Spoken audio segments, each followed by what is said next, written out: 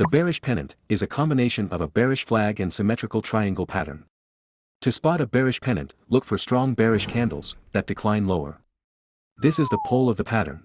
The pattern indicates the strength of the bears. It is followed by a period of consolidation, forming lower highs and higher lows, with the price squeezing from left to right, forming a symmetrical triangle, with ascending and descending trend lines. This looks like a pennant. For a pennant to be valid, it should form a shallow retracement, which is typically less than 50% of the pole. This pattern indicates a short pause in the current trading activity, due to weak hands buying, and indicates the impending continuation of the downtrend. When price breaks below the ascending trend line with high volume, it strengthens the bearish bias. Take a short entry, below the breakout candle low, or after a pullback to level after breakout. Place your stop loss above the recent swing high of the pattern. Set the target equal to the height of the pole and project it downward from the breakout point.